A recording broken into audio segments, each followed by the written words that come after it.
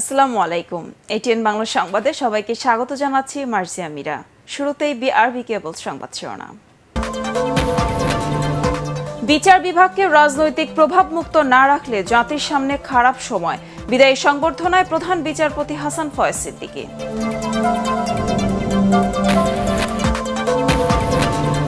বঙ্গবন্ধুর মতো শেখ হাসিনাকেও হত্যার ষড়যন্ত্র চলছে, মন্তব্য স্বরাষ্ট্রমন্ত্রীর। আইন শৃঙ্খলা বিনষ্টে কাউকে ছাড় দেবে না পুলিশ।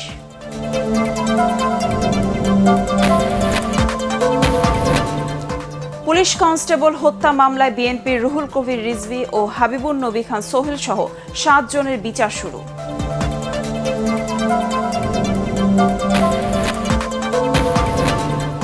বৈশ্বিক সংকটের মধ্যেও ভালো চলছে দেশের অর্থনীতি, না বোঝার কারণেই সমালোচনা, দাবি অর্থমন্ত্রীর।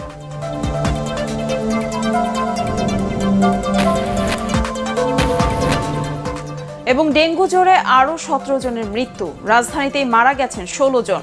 24 ঘন্টায় হাসপাতালে ভর্তি 2308 রোগী। শুনছিলেন বিআরবি কেবল সংবাদ শিরোনাম, এবার বিস্তারিত। বিচার বিভাগকে রাজনৈতিক প্রভাব মুক্ত রাখার আহ্বান জানিয়েছেন প্রধান বিচারপতি হাসান ফয়েজ সিদ্দিকী। তিনি বলেন, বিচার বিভাগকে রাজনৈতিক প্রভাব মুক্ত রাখতে না পারলে জাতিকে খারাপ সময়ের জন্য অপেক্ষা করতে হবে। আপিল বিভাগের 1 নম্বর এজলাস কক্ষে নিজের বিদায়ী সংবর্ধনা অনুষ্ঠানে এসব কথা বলেন প্রধান বিচারপতি। এ সময় মানবিক হয়ে বিচারিক কার্যক্রম পরিচালনার জন্য বিচারপতিদের আহ্বান জানান তিনি। হুমায়ুন চিস্তি জানাচ্ছেন বিস্তারিত।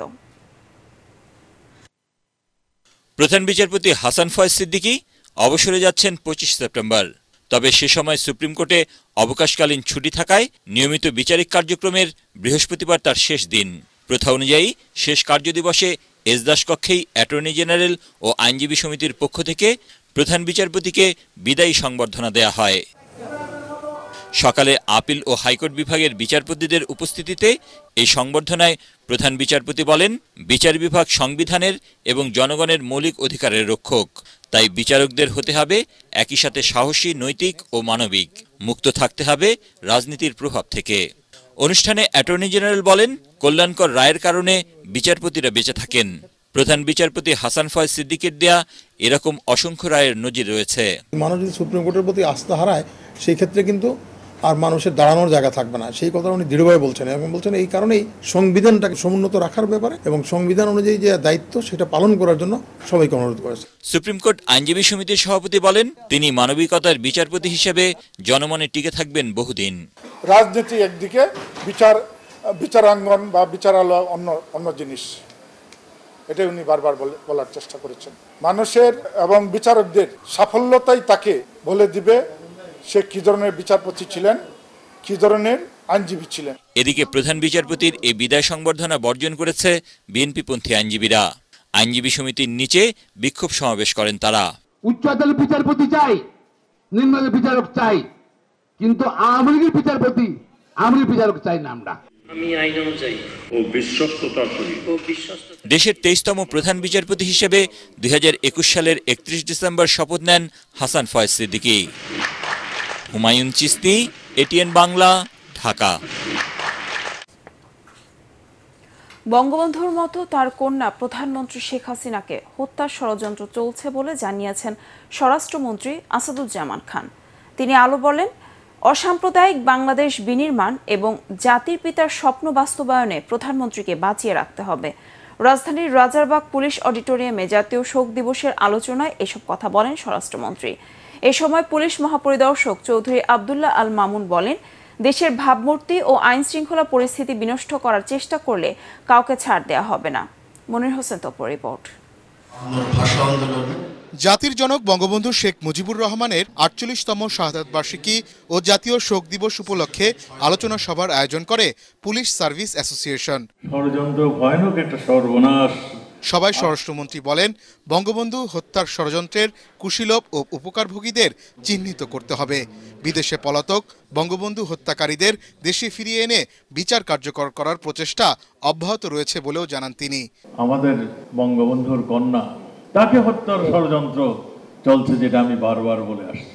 বঙ্গবন্ধুকে হারিয়েছি, বঙ্গবন্ধুর কন্যাকে আমরা আর কোনোদিন হারাতে চাই না। যতদিন বঙ্গবন্ধুর কন্যা থাকবে আমরা মনে করব বঙ্গবন্ধুর স্বপ্ন তিনি একের পর এক বাস্তবায়ন করে যাবেন। এ সময় পুলিশ মহাপরিদর্শক বলেন, জঙ্গিবাদ সন্ত্রাসবাদ নিয়ন্ত্রণ করতে পারায় দেশে প্রতিটি সেক্টরে বিনিয়োগ বাড়ছে। একটি গোষ্ঠী দেশকে পেছনের দিকে নেয়ার চেষ্টা করছে উল্লেখ করে তিনি আরও বলেন, স্বাধীনতা বিরোধীদের যে কোনো চক্রান্ত দমনে কঠোর অবস্থানে থাকবে পুলিশ।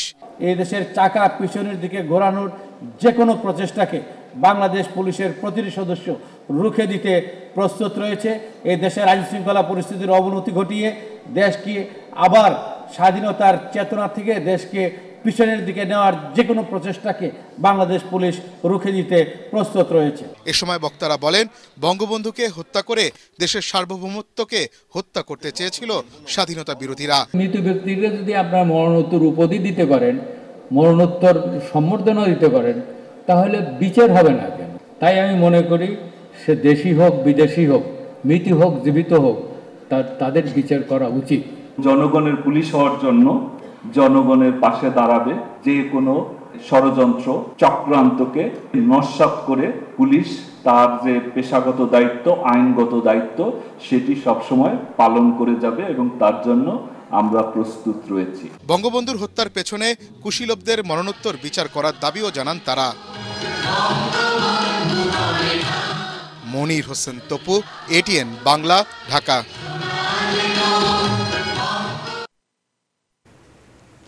বিএনপি সংঘাত চায় না বলেই সরকারকে সুষ্ঠুভাবে ক্ষমতা থেকে সরে দাঁড়ানোর আহ্বান জানিয়ে মন্তব্য করেছেন দলের নীতি নির্ধারকরা। রাজধানীর মহানগর নাট্যমঞ্চে বিএনপির ৪৫তম প্রতিষ্ঠা বার্ষিকীর আলোচনা সভায় তারা সরকার পতনের শান্তিপূর্ণ আন্দোলনে আঘাত ঘটালে পাল্টা জবাব দেওয়ারও হুঁশিয়ারি দেন। নেতারা বলেন, বিচার বিভাগ রাজনীতির ঊর্ধ্বে উঠতে না পারলে দেশের অবস্থা ভয়াবহ হবে। বিদায়ী প্রধান বিচারপতির এমন বক্তব্য প্রমাণ করে বিচার বিভাগ সরকার নিয়ন্ত্রণ করছে। জনগণের সাথে প্রতারণা করে আর ক্ষমতায় আসা যাবে না জানিয়ে বিএনপি নেতারা বলেন, সেপ্টেম্বরের মধ্যেই ফয়সালা হবে সরকারের। চিফ জাস্টিস বলেছেন, বাংলাদেশের বিচার বিভাগ যদি রাজনীতির ঊর্ধ্বে উঠতে না পারেন, বাংলাদেশে ভবিষ্যতে ভয়াবহ অবস্থা সৃষ্টি হবে।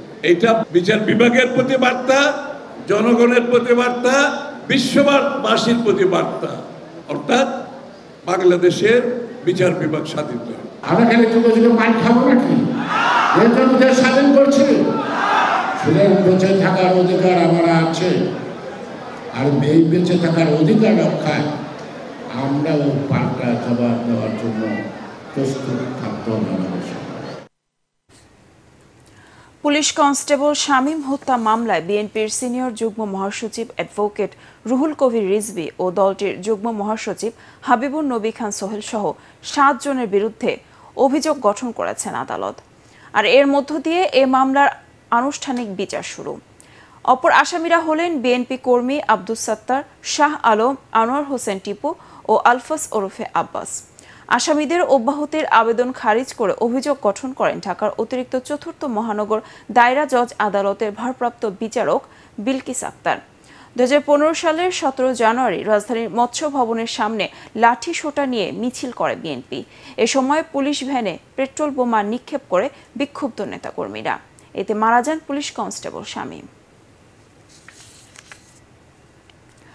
মামলা বাতিলে বিশ্ব নেতাদের বিবৃতি আদায়ে নোবেলজয়ী অর্থনীতিবিদ ডক্টর মোহাম্মদ ইউনুস $20 লাখ খরচ করেছেন, যা তার আয়ের সাথে সঙ্গতিপূর্ণ নয় বলে মন্তব্য করেছেন আওয়ামী লীগ সাধারণ সম্পাদক ওবায়দুল কাদের। রাজধানীর সোহরাওয়ার্দী উদ্যানে ছাত্রলীগের সমাবেশ স্থল পরিদর্শনে গিয়ে গণমাধ্যমকে একথা জানান তিনি।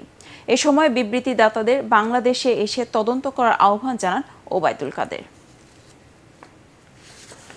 এখন কি আমাদের দেশে কোনো আইন নেই, আইনের শাসন নেই, বিচার ব্যবস্থা নেই, যে কেউ ট্যাক্স ফাঁকি দিলে শ্রমিকের অর্থ, গরিবের অর্থ আত্মসাৎ করলে এ নিয়ে মামলা হবে না, এ ধরনের অভিযোগের বিচার হবে না? কেন কেন এটা স্থগিত করতে হবে? তো বড় বড় নেতা, নোবেল লরিয়েটরা, তারা কি অপরাধ থেকে অব্যাহতি পেয়ে যাবেন? জাতীয় শোকের মাস উপলক্ষে বিকেলে ঐতিহাসিক সোহরাওয়ার্দী উদ্যানে অনুষ্ঠিত হতে যাচ্ছে ছাত্রলীগের মহাসমাবেশ। এতে প্রধান অতিথি থাকবেন আওয়ামী লীগ সভাপতি ও প্রধানমন্ত্রী শেখ হাসিনা। সংগঠনটির নেতাকর্মীরা বলছেন, দেশের রাজনীতির ইতিহাসে অবিশ্বাস্য পরিবর্তনের প্রত্যাশা নিয়ে অনুষ্ঠিত হবে স্মরণকালের বৃহত্তর এই মহাসমাবেশ। ফজলে রাব্বির রিপোর্ট। মঞ্চ প্রস্তুত। রাজধানীর ঐতিহাসিক সোহরাওয়ার্দী উদ্যানে শুক্রবার বিকেলে অনুষ্ঠিত হবে ছাত্রলীগের মহাসমাবেশ।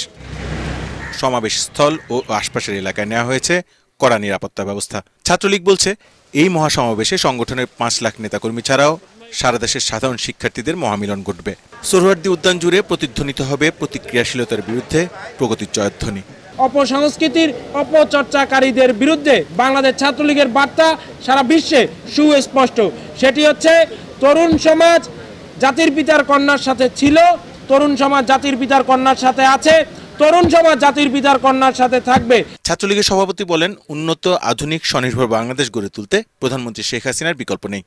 দেশের ছাত্র ও তরুণ সমাজ, নতুন প্রজন্ম তাই একই সুরে একটি নামে ঐক্যবদ্ধ। তিনি বলেন, স্মার্ট বাংলাদেশের পক্ষে তরুণ প্রজন্মের রায় প্রকাশ পাবে এই মহাসমাবেশ থেকে। শেখ হাসিনার উইনিং কোয়ালিশনের সবচেয়ে বড় শক্তি হচ্ছে তরুণ প্রজন্ম। তারা যতই ষড়যন্ত্রকারীদের নিয়ে কোয়ালিশন গড়ে তোলার চেষ্টা করুক না কেন, নৈতিকতার শক্তিতে বলিয়ান হয়ে, তারুণ্যের শক্তিতে বলিয়ান হয়ে আমরা তাদের পরাজয় আমরা নিশ্চিত করব।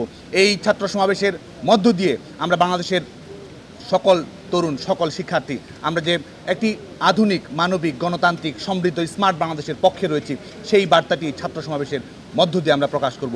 যুদ্ধাপরাধী ও রাজাকারের পক্ষে অবস্থান নেয়া এবং সামরিক স্বৈরশাসকের পক্ষে ভূমিকা পালন করা সংগঠন বাদে প্রগতির পক্ষে অবস্থান নেয়া সব ছাত্র সংগঠনকে আমন্ত্রণ জানানো হয়েছে এই মহাসমাবেশে। ফজলে রাব্বি, ATN বাংলা, ঢাকা। বৈশ্বিক সংকটের মধ্যেও দেশের অর্থনীতি ভালো চলছে বলে দাবি করেছেন অর্থমন্ত্রী আহম মোস্তফা কামাল। যারা অর্থনীতি বোঝেন না তারাই এর সমালোচনা করছে বলেও মন্তব্য করেন তিনি। মন্ত্রী বলেন, রাশিয়া ইউক্রেন যুদ্ধের কারণে জিনিসের দাম বাড়ছে। সচিবালয় ইউএস বিজনেস কাউন্সিলের সাথে বৈঠক শেষে এসব কথা বলেন তিনি। আরও জানাচ্ছেন মাহবুব কবির চপ্পল।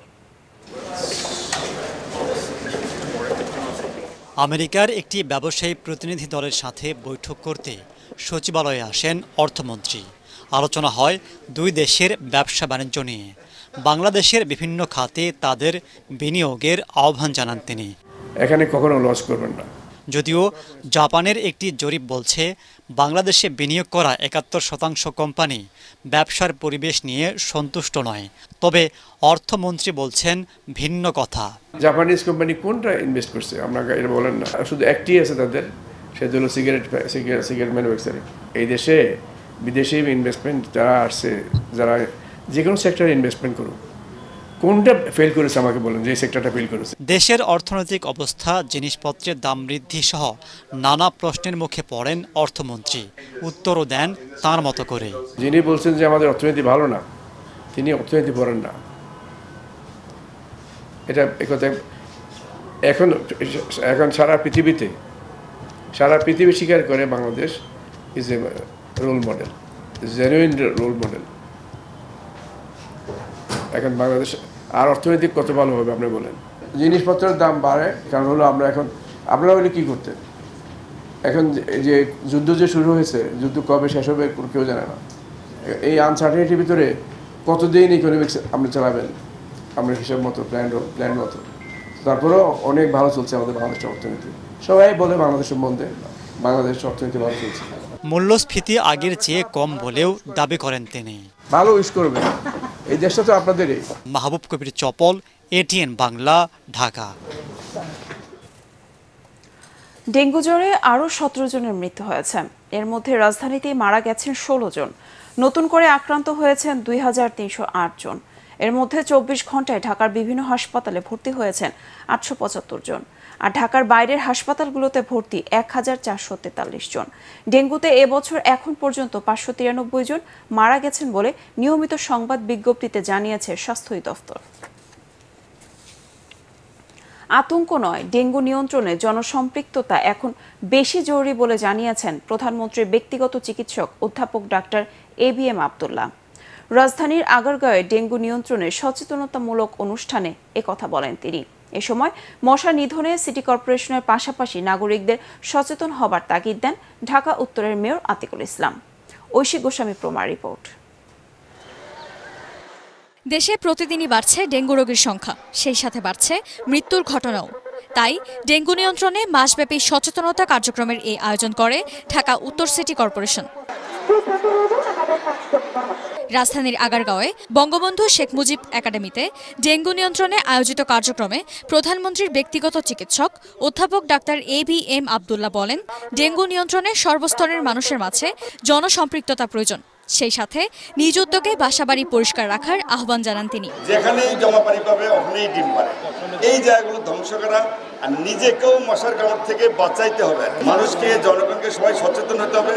আর জনসম্পৃক্ততার জন্য আমি যেটা সবসময় বলি, ছাত্র, শিক্ষক, যুবক, জনতা, জনপ্রতিনিধি, ইভেন শিক্ষকবৃন্দ সবাই, এমনকি মসজিদের যে ইমাম সাহেব আছে, অন্যান্য ধর্মগুরু, তাদেরকে সম্পৃক্ত করতে হবে জনগণকে সচেতন করার জন্য। এ সময় ঢাকা উত্তর সিটি কর্পোরেশনের মেয়র আতিকুল ইসলাম জানান, ডেঙ্গু মশা নিধনে জনসচেতনতা বৃদ্ধি করতে মাসব্যাপী কার্যক্রম হাতে নেওয়া হয়েছে। আমি সবাইকে সবাইকে বলবো, সামাজিকভাবে সমাজের সকলকে সম্পৃক্ততা করতে হবে। মশা মারতে কোনো বন্দুক লাগবে না, মশা মারতে এই মুহূর্তে সামাজিক সম্পৃক্ততা লাগবে, সামাজিক আন্দোলন লাগবে। সামাজিকভাবে আমাদের সকলকে একসাথে কাজ করলেই অবশ্যই ইনশাল্লাহ আমরা এডিস মশার থেকে বাঁচতে পারবো। ডেঙ্গু নিয়ন্ত্রণে সামাজিকভাবে সকলকে এগিয়ে আসারও আহ্বান জানান উত্তর সিটি কর্পোরেশনের mayor. Oishi Goswami প্রমা, ATN Bangla, Dhaka. নোবেলজয়ী doctor Mohammad ইউনূসের পাশে দাঁড়াতে বিশ্ববাসীকে আহ্বান জানিয়ে সাবেক মার্কিন পররাষ্ট্রমন্ত্রী হিলারি ক্লিন্টনের প্রতিক্রিয়ার নিন্দা জানিয়েছে বাংলাদেশ বিশ্ববিদ্যালয় পরিষদ এবং ঢাকা বিশ্ববিদ্যালয় শিক্ষক সমিতি। পৃথক বিবৃতিতে সংগঠন দুটির পক্ষ থেকে বলা হয়, বাংলাদেশের স্বাধীন বিচার ব্যবস্থাকে প্রশ্নবিদ্ধ করে নোবেল লরিয়েট সহ আন্তর্জাতিক ব্যক্তিবর্গের এ ধরনের খোলা চিঠি গ্রহণযোগ্য নয়। বাংলাদেশে আইন সব নাগরিকের জন্য সমান, তাই এ ধরনের একপেশে মন্তব্য কারো ক্ষেত্রে কাম্য নয় বলেও বিবৃতিতে উল্লেখ করা হয়। বিপণন ব্যবস্থায় ত্রুটি, ব্যবসায়ীদের সততার অভাব এবং জনগণ নিশ্চুপ থাকায় দ্রব্যমূল্যের লাগাম টানা যাচ্ছে না বলে মনে করেন বিশ্লেষকরা। রাজধানীর BFDCর ATN বাংলা স্টুডিওতে বিতর্ক প্রতিযোগিতায় তারা আরও বলেন, সিন্ডিকেটের কাছে জিম্মি হয়ে পড়েছে সরকার। এ সময় সিন্ডিকেট নিয়ন্ত্রণে সরকারকে রাজনৈতিক সদিচ্ছা দেখানোর অনুরোধ জানান debate for ডেমোক্রেসির chairman Hasan Ahmed Chowdhury Kiran. Report করছেন ইমদাদুল্লাহ বাবু। কেবল বাজার মনিটরিংয়ের মাধ্যমে ভোক্তা অধিকার সংরক্ষণ সম্ভব নয় শীর্ষক বিতর্ক প্রতিযোগিতার যৌথ আয়োজক ডিবেট ফর ডেমোক্রেসি ও ভোক্তা অধিকার সংরক্ষণ অধিদপ্তর। সিন্ডিকেট ভাঙা দরকার, তাদের এখানে আইনের দুর্বলতা আছে। বাজার মনিটরিং করে কখনোই দাম নিয়ন্ত্রণ করতে পারবেন না স্পিকার। এতে বক্তারা বলেন, দ্রব্যমূল্যের ঊর্ধ্বগতি জনজীবন দুর্বিষহ করে তুলেছে। এ সময় তারা অভিযোগ করেন, সিন্ডিকেটের মাধ্যমে নিত্যপণ্যের বাজার অস্থির করে তুলেছে এক শ্রেণীর ব্যবসায়ী।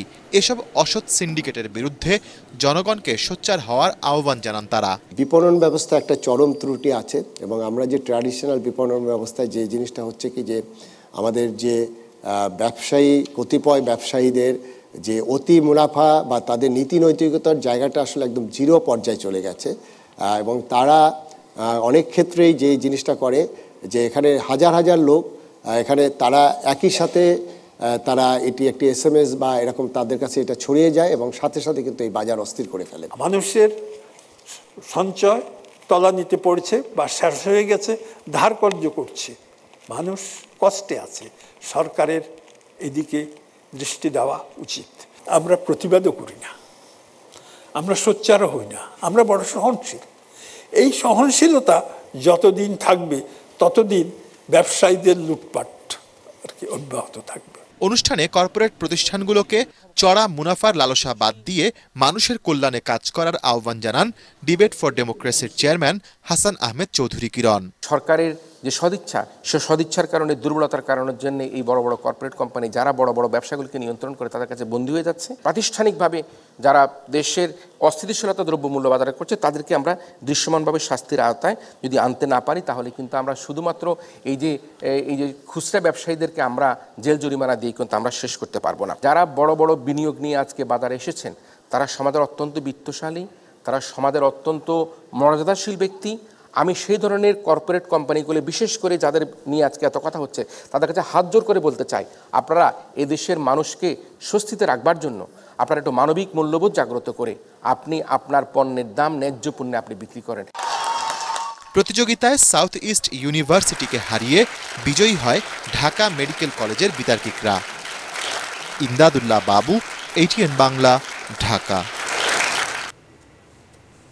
এবার আন্তর্জাতিক সংবাদ।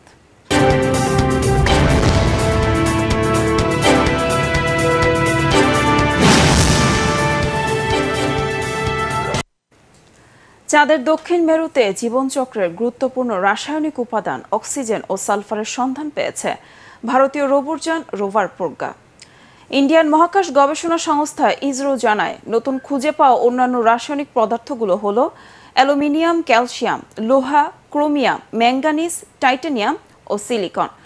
পূর্ব ধারণা অনুযায়ী চাঁদের দক্ষিণ মেরুতে পানি থেকে উৎপন্ন বরফ রয়েছে কিনা তা অনুসন্ধান করছে রোভার প্রজ্ঞা। চন্দ্রযান ৩ থেকে বিচ্ছিন্ন হয়ে চাঁদের দক্ষিণ মেরুতে অবতরণের পর গত বুধবার থেকে ছবিসহ পরীক্ষা নিরীক্ষার ফলাফল পাঠাতে শুরু করেছে রোবরযান রোভার প্রজ্ঞা। এবার পার্টিস খেলার খবর।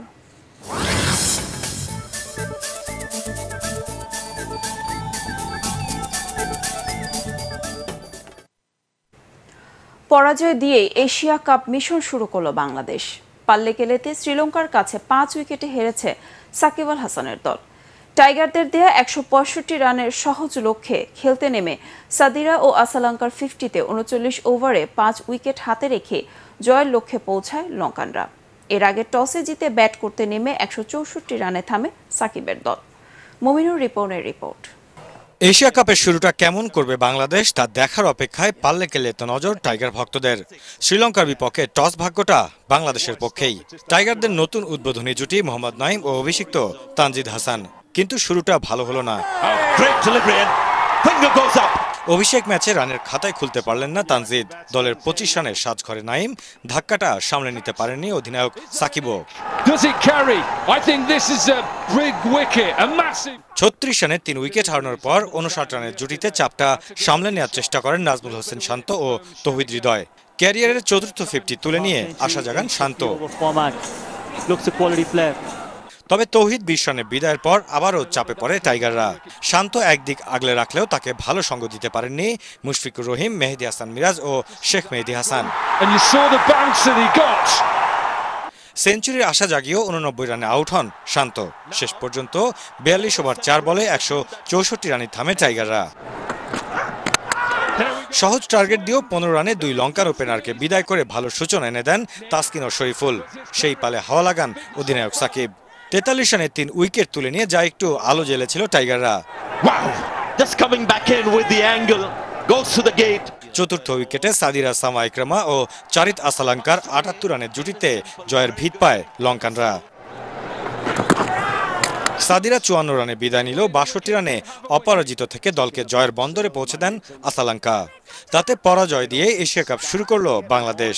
এমনকি প্রত্যাশিত লড়াইটাও উপহার দিতে ব্যর্থ টাইগাররা।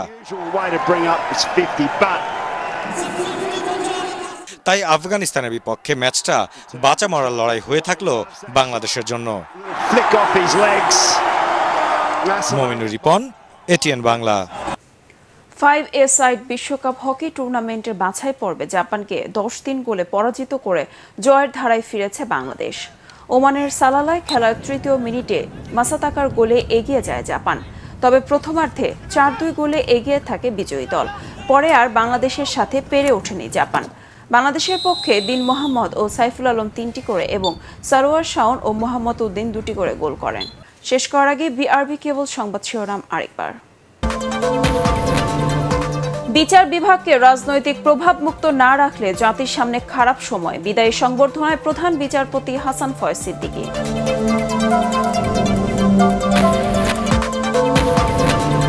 বঙ্গবন্ধুর মতো শেখ হাসিনাকেও হত্যার ষড়যন্ত্র চলছে, মন্তব্য স্বরাষ্ট্রমন্ত্রীর। আইন শৃঙ্খলা বিনষ্টে কাউকে ছাড় দেবে না পুলিশ।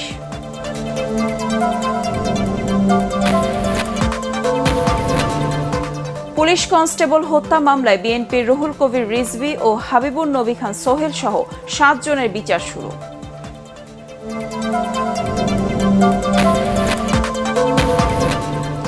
বৈশ্বিক সংকটের মধ্যেও ভালো চলছে দেশের অর্থনীতি, না বোঝার কারণেই সমালোচনা, দাবি অর্থমন্ত্রীর।